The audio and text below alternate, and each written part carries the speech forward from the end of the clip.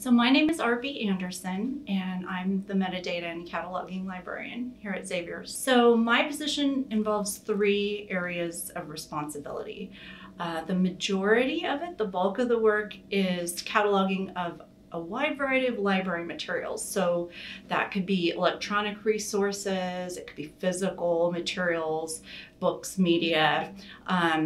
It's also going to involve cataloging like our special collections, our rare books collection. The second area of my responsibilities are the reference and instruction area. So every librarian here at the Xavier University Library is assigned specific academic departments that they're responsible for serving as the liaison to. So my departments are psychology, criminal justice, social work, and music and theater. And then the third part of my job is the metadata part. Metadata actually as a concept is a very simple concept. And I think it just translates into data about data.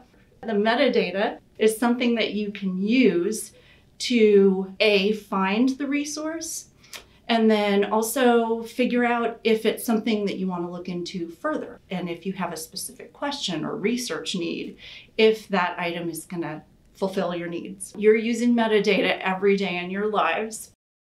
I'm James Green, and I'm the head of user experience and assessment at University Library. What makes Arpi a good librarian is that she came to us with a balance of skills.